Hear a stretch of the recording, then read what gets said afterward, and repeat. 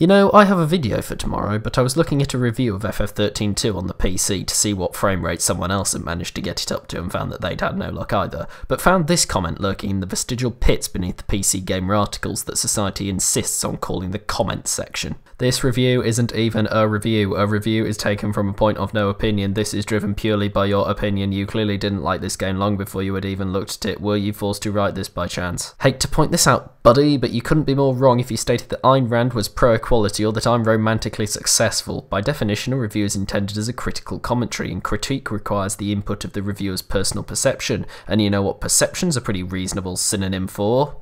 I'll let you figure it out. Forgive the self-indulgence, making these videos has been rather hard work.